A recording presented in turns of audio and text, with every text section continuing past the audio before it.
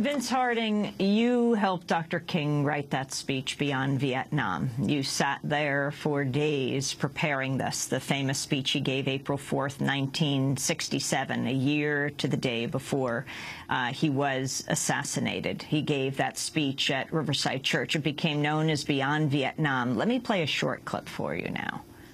We do not stop our war against the people of Vietnam immediately, the world will be left with no other alternative than to see this as some horrible, clumsy, and deadly game we have decided to play. The world now demands a maturity of America that we may not be able to achieve. It demands that we admit that we have been wrong from the beginning of our adventure in Vietnam, that we have been detrimental to the life of the Vietnamese people. The situation is one in which we must be ready to turn sharply from our present ways. That famous address, Time magazine later called the speech demagogic slander that sounded like a script for Radio Hanoi. The Washington Post declared that King had diminished his usefulness to his cause, his country, and his people.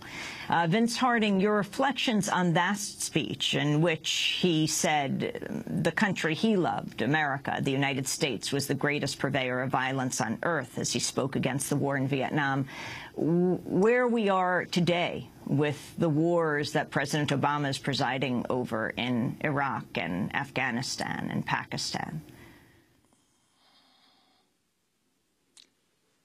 Well, I think, Amy, that speech, which was not simply mine, but which definitely spoke to Martin's own deepest convictions, that speech and the segment that you just read, for instance, is now very clearly the truth of Vietnam, regardless of what Time or the New York Times or the Washington Post was saying in 1967.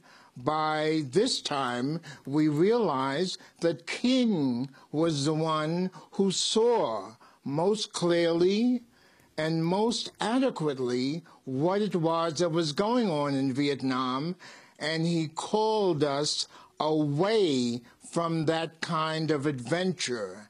He called us to become a mature democratic country and not a country of cowboy teenagers. And this, I think, is still the need for us right now, to find a way to become a mature people so that we can recreate the country that is so badly in need of that vision of a more perfect union. I'd like to ask Reverend Jackson, the wars, you've mentioned the wars. I'm sorry, go ahead. I wanted to say was that one of the fears about interpreting Dr. King as a one with a dove on one ear and a flower on the other is to miss the fact he was a man of courage and conscience and confrontation and then conciliation. Yes, he won the battle of Montgomery, confrontation, the battle of Birmingham, the battle of Selma, the battle of Chicago, the battle in the war in Vietnam. He must be seen as a fighter who chose tough negotiations and confrontation and then reconciliation. And that was the point that made him distinctly different, that he took the risk of fighting the battle to bring about the victory for reconciliation. Reverend Jackson, I'd also like to ask you, because you mentioned all of the money being spent on the current wars. The United States is involved probably in more wars right now in different parts of, or military adventures in different parts of the world than at any time in its history. Libya has been in the news a lot. You once met with Gaddafi. You're familiar with the situation in Libya. What is your sense of the United States' involvement in efforts at regime change in Libya? Twofold, it seems that, number one, the idea of a humanitarian mission there was well-founded and probably could have been negotiated to a conclusion. Because after all, the forces, the rebels in Libya did not come in Gaddafi as the peaceful demonstrators did in Egypt. They came firing, he was firing, so it was a kind of civil war, which we maybe could have negotiated to some conclusion. We chose to go from humanitarian relief to a full-scale war, and now we've paid over $1 billion for that war, and we'll pay billions more to reconstruct what we've torn up. And while the chaos abounds and destabilization abounds, now the question, the same contractors who are rebuilding and getting the oil out of Iraq will be gunning that next to Libya, which makes it kind of cynical. I hope that early on that this matter can be stopped and that we can, find a coherent foreign policy. And I find right now from Egypt to Libya to Yemen to Syria to Libya, our foreign policy is not very coherent. I wanted to end with Vincent Harding. I'm looking at a piece from the Black Agenda report by Jared Ball, who said, referring to corporate sponsors, of course, there are others like J.P. Morgan, Murdoch's DirecTV, Exxon, Target, Walmart, other bastions of workers' rights and liberty, all have come together to assure that King be forever separated from himself, from his anti-capitalist, anti-imperialist, and anti-patient work for a genuine revolution. Can you comment on that, Vince Harding? Oh, I would like to comment on it, my dear, especially to remind us that this country, this democracy that we're trying to create, was sponsored by slaveholders, slave owners, and slave traders. But that does not mean that that was the end of the story. As our great African-American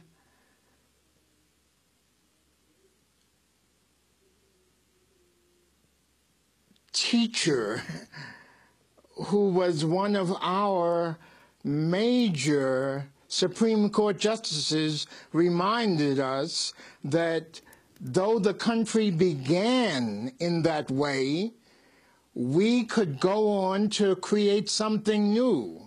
I'm not worried right now about who paid for the memorial. What I want to do and what I want to know is how the memorial and the spirit of King can be remade, can be taken over into our hands and carried on to the point where we can get past the concerns that King had for racism, for materialism, for militarism. Those were his three major concerns as his life ended.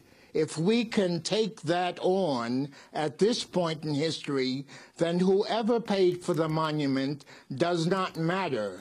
We are the ones who will have to create the meaning of King for the future of this country. We want to thank you both for being with us. Vincent Harding, chair of Veterans of Hope Project, longtime friend of Dr. Martin Luther King, author of a few books, including Martin Luther King, The Inconvenient Hero, and Reverend Jesse Jackson joining us from Washington, D.C.